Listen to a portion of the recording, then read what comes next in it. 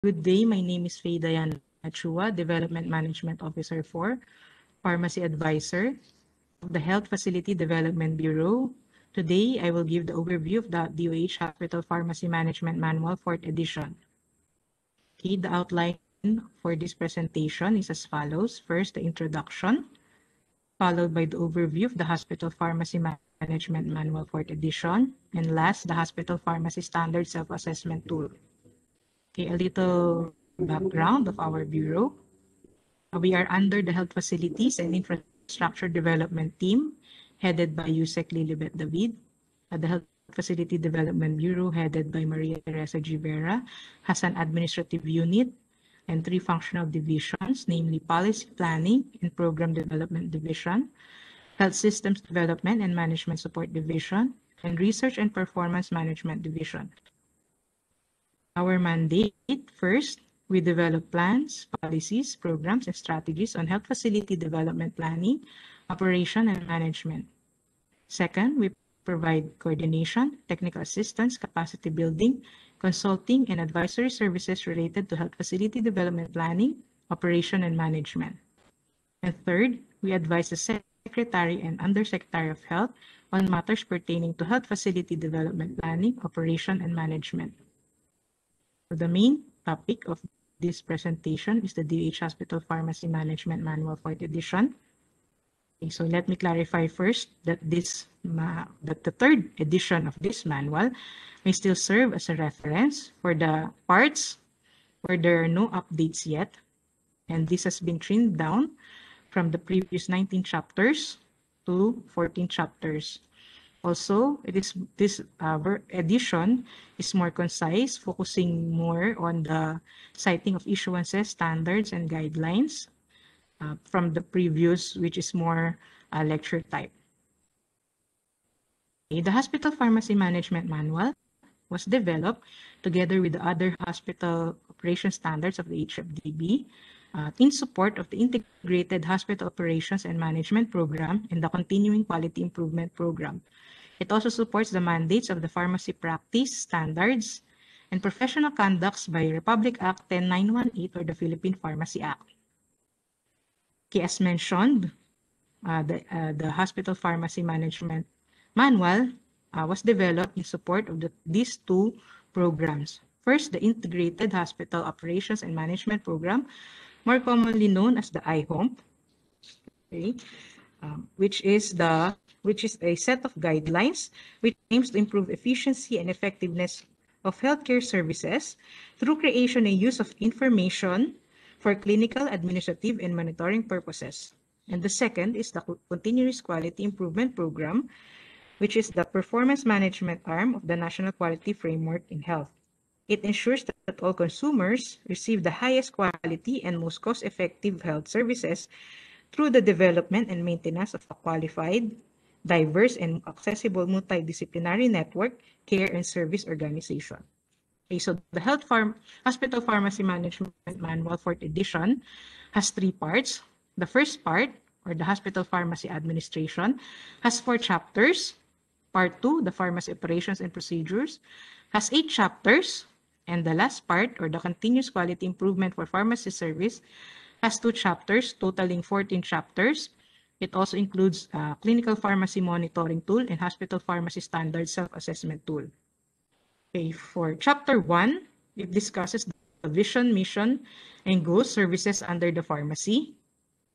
Chapter 2, or the Organization and Personnel, discusses the leadership, wherein the pharmacy is headed by a licensed pharmacist with appropriate training, education, and skills.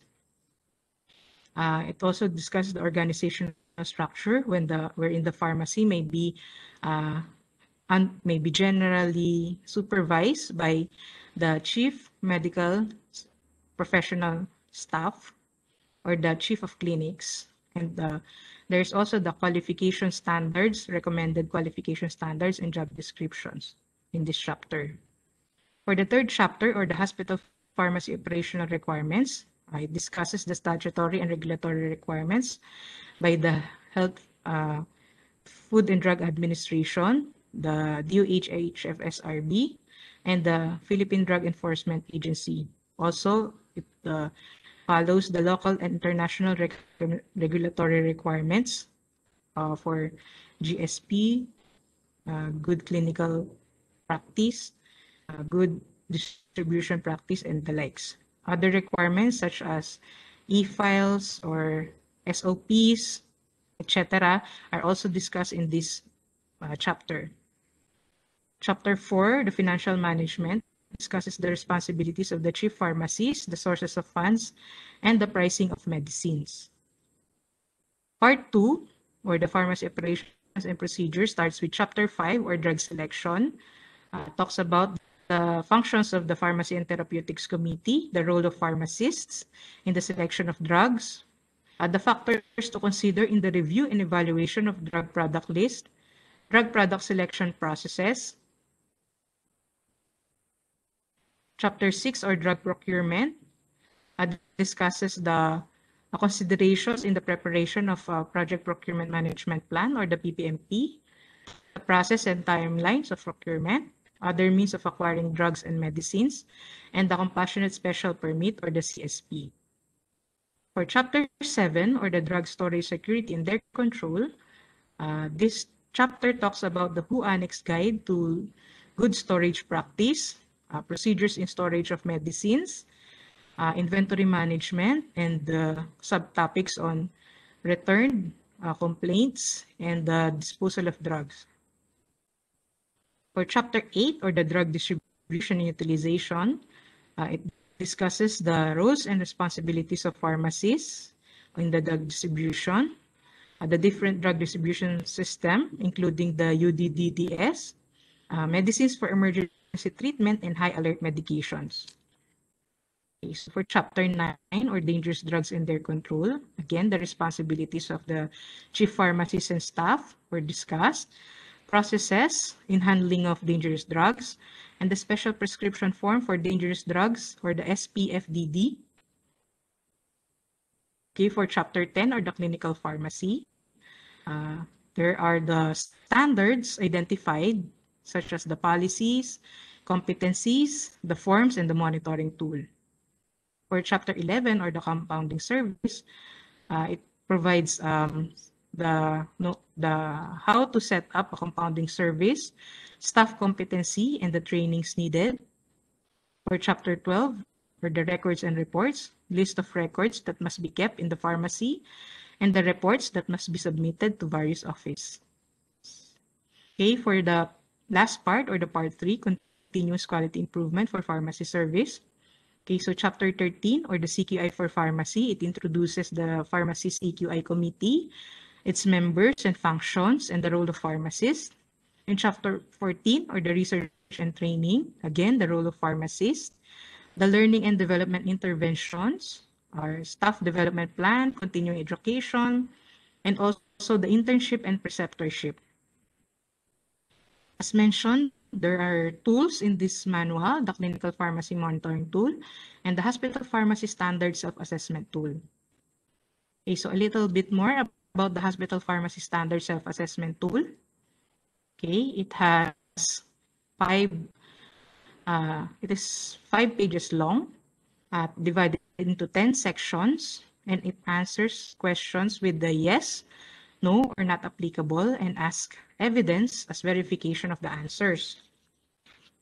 So a separate department memorandum will direct health facilities to submit an accomplished self-assessment tool later, which will be used as our baseline data for hospital pharmacists in the Philippines. A flash on your screen is the cover of the Hospital Pharmacy Management Manual 4th edition.